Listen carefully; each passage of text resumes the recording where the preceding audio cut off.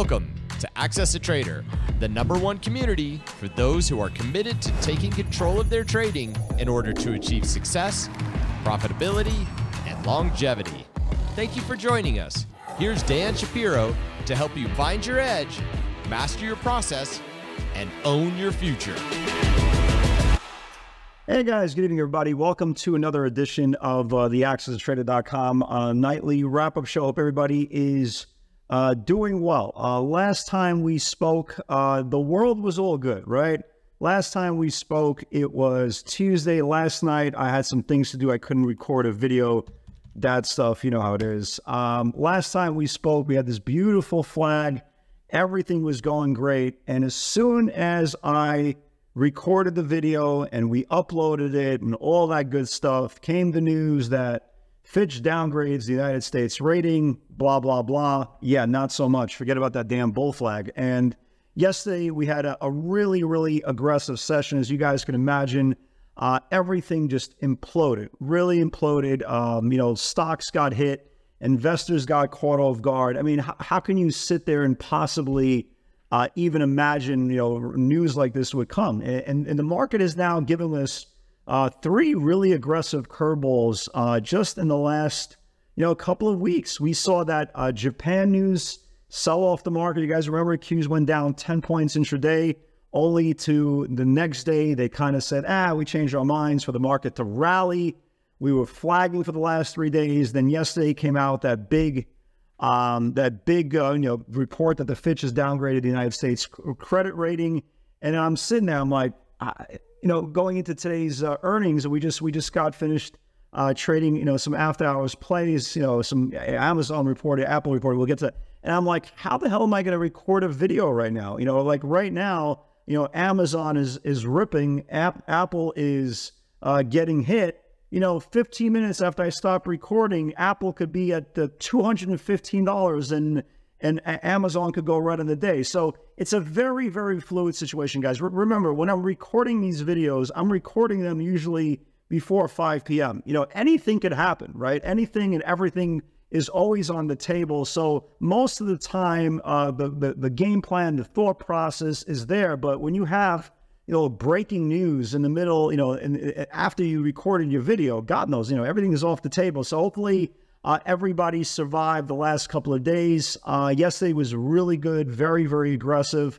You know, you guys remember Tesla a couple of weeks ago was forming the flag. We actually finally got the flag yesterday to the downside. It held the 50-day moving average, something that we have to watch. But let's get into the earnings, right? Let's get to the earnings, and then we'll get to the kind of the macro view of where we are. So where do we start, right? We have a lot of earnings. Let's start off with Amazon. Amazon reported after the close. Looks like a pretty bullish earnings report. Stock is up roughly, you know, 7.5%. It looks like the AWS is holding up very, very well. That's the whole cloud space. That's the whole issue that Microsoft actually blamed their quarters. If you guys remember, we saw going into the Amazon earnings for the last week or so, we saw the 135, the 140 calls, and if you look where Amazon right now is at 138 after hours, obviously the stock is now above yearly highs. And you know, for tomorrow, right, depending how high the stock goes tomorrow, I know if the gains still are there, we're gonna watch opening range highs for tomorrow on Amazon, just because the momentum names on both the up and to the downside have been working really, really well into earnings season. You know, Microsoft opening range lows got hit, Tesla opening range lows got hit, Netflix opening range lows got hit, and on the flip side, the same thing on the upside. Google was good, Meta was good, so we're definitely watching Amazon if it could hold its gains and take out after hours highs for tomorrow. Apple, not so much, right? Apple, you know, opened the day and closed the day below the 20-day moving average. That was a really big deal, and it wouldn't have been any thought process to take it short overnight. But hey, they came out with earnings. So they did come out with earnings.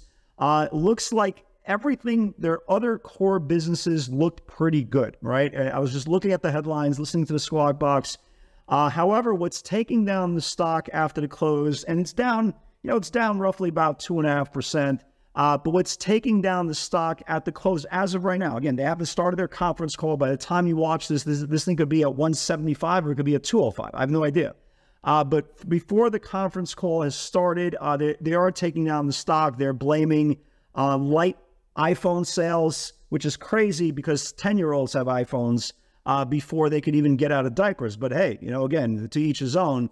But Apple, is definitely taking down the market. And if you look at all the market participants, if you see who's controlling the market, and depending on where your value is, Apple, with all the stocks doing pretty well, Apple's taking down this tape right now. And again, it doesn't translate, it won't translate, or maybe not translate into tomorrow's session. But as of right now, before the conference call, it's being taken down. Talk about a round trip on Coinbase. They also reported today, look at this move, and congratulations for all you guys who caught that 96 pivot in the webinar off the earnings, went all the way up to 100. And look at the reverse course, right? You had Square come out with earnings, okay? Square come out with earnings, same thing, initial move up, and then they sold it off. So, we're getting a pretty aggressive session tonight on the earnings. Also, after the close, man, there's just so much. They're just coming one after another. That's what she said. That's what he said. That's what I just said. NET, again, also in the cloud space, doing well, right? Doing well, up about 7%. So you have the cloud names doing well after hours, Amazon and NET, and you have pretty much everything else, Square or Block, Apple, Coinbase, all taking it on the chin. But let's talk about where the macro level is from the face value where we start the day. If you guys remember, this whole market, this whole linear move, this whole rally, since we reclaimed the January 11 highs, has been predicated on holding the 20-day moving average. And you can see here, every single time we touched the 20-day, going back to early May, what happened the next day? We bounced, right? The next time we touched in middle of June, right? Touched the 20-day, what happened next? We bounced. We kept on bouncing. Yesterday was the first day that we closed below the 20-day moving average on that very, very, very violent sell-off. And today was day 2. We actually took out yesterday's channels and closed. So based on what Apple does tonight, again, and that's the whole point. On face value, this is not good, right? Everybody understand that? The fact that we're building 2 days below the 20-day moving average. But the problem is, well, not the problem, but the answer is, or the question is, what's Apple going to do after their conference call? If Apple could turn around and start rallying, they could easily, right? The Qs can easily reclaim after hours the 20-day moving average and start moving higher. So everything going into tomorrow, and this is why it's so tough to kind of record your thoughts for the next trading day, because you have 2 of the biggest stocks haven't even come out with their conference call yet, let alone what the final price action is going to be into the ECN close. But it's such a fluid situation that's going on. The only thing that we can do is prepare on both sides. And that's the most important part. Again, like I said, like I say every single video, I'm not trying to guess. I'm not trying to be perfect. I'm not trying to be right. I'm trying to be prepared. That's it. I'm trying to be prepared. For all you guys in the webinar, you kind of know every single day we have channels to the upside. We have channels to the downside. We're not guessing. We're not trying to be the smartest person in the room. We're trying to be the most professional. We're trying to be the most respectful of price action, because again, if you are in this business for guessing and trying to be right, for clicks and shares and likes and all that BS that goes along with social media, it's very obvious, right? We're traders. We're trying to get the biggest bang for our buck without giving us the biggest exposure to pain. And when you have an overnight like this, so fluid, one news flash after another, macro news, headline news, earnings news, it gets a little bit, it gets a little bit crazy throughout the day. And you saw today, there was ups and downs and ups and downs. I only traded a handful of times today, got a couple of scalps, nothing really crazy, because again, we did put in an inside day below yesterday's channel, and that's not really a good thing. When you look at the SPYs